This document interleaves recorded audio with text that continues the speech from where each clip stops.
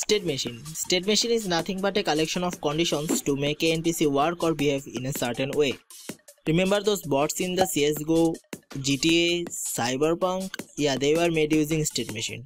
So let's make our own state machine. First we need to plan the states of our NPC. I want my NPC to have 3 states: idle if the player is far enough from the NPC, alert if the player is near the NPC, angry if the player is too close. To implement this, we can open the script of our NPC character and make an enum. If you don't know what an enum is, then think of it like a way to declare constant but a bit more optimized. Back to our script, type enum idle alert angry and also create a variable called state and set the value to idle.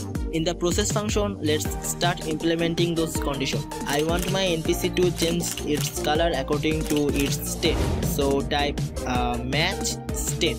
That means we are matching state with idle. That means if the state is idle, then change the color to like yellow, and if the state is alert, I want my NPC to change its color to like orange, and for angry I am going to give the color red. Now our state machine is ready to use. All we need to do is just change the state to idle, alert or angry or whatever state you want your NPC to be in. As we planned, we will change the state according to the distance between player and our NPC. So I made a reference to our player using a getNode function, and in the process function I made a variable called distance to store our distance between player and NPC. And all is left is to just, if destination is smaller than 200 or 300, I'm going to change the state to alert. If the distance is a bit too small, like less than 150, I'm going to change the state to angry.